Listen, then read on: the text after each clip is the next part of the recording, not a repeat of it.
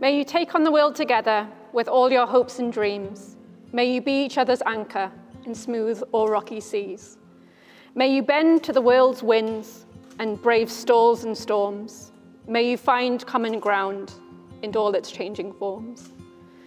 May you cross stubborn boundaries and turn many a stone. May you find haven for your souls.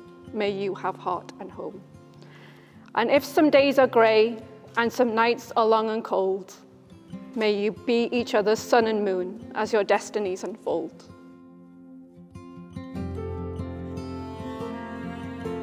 Well, ladies and gentlemen, I would now like to wish you all a very good afternoon and welcome you here to this, what you must agree is a very beautiful setting of Beamish Hall Hotel on this most special and very important occasion, the marriage of James and Amy. Amy and I met on a dating app called Tinder. However, Karen told George that we met in a pub because he'd worried that his daughter was meeting a stranger off the internet. And he wasn't the only one worried. Both Tony and Heidi offered to pick Amy up and drop her off. None of my friends or family were at all worried about me being a murderer. So after a month or so of chatting, we met at Monument and walked down to Zizi's. We hit it off immediately and never stopped talking. Following our meal, we went for a walk along the Tyne and across the Millennium Bridge. I then walked her back to the multi-storey car park. We quickly hugged, and she turned away before I could get a kiss. And after that, we'd meet up once or twice a week for bowling, meals, and more often than not, a walk. I promise that I will respect you as an individual and support you through any difficult times and rejoice with you through our happy times. I'll be loyal to you always, and above all else, love you as my wife and friend. I promise to give you my love and friendship. I will be there for you when you need me the most. I will confide in you, trust, comfort and support you in everything you do. I will be your loyal partner and friend for life.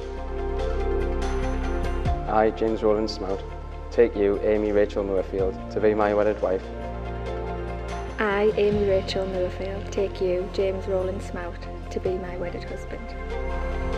May I be the first to congratulate you both. You are indeed husband and wife. Would you like to kiss your bride, James?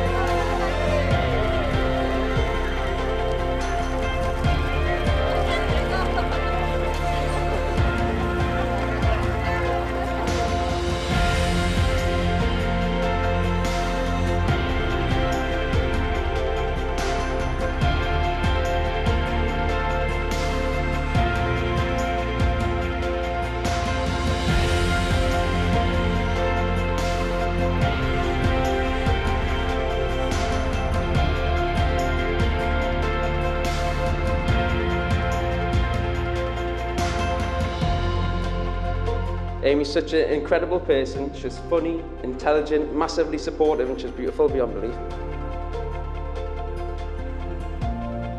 I'm excited for all the adventures we get to have. This is still only the beginning of our journey. You make us truly happy, and I can't believe I've been so lucky to marry you. So, if you'd all like to join me in a toast to my beautiful wife, Amy Smout.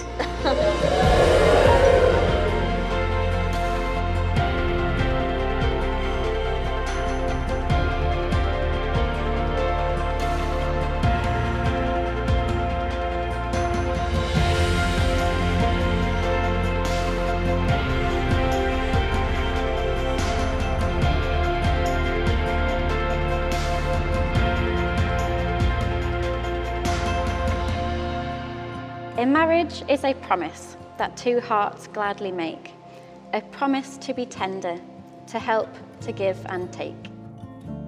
A marriage is a promise to share one life together, a love-filled promise meant to be kept lovingly forever.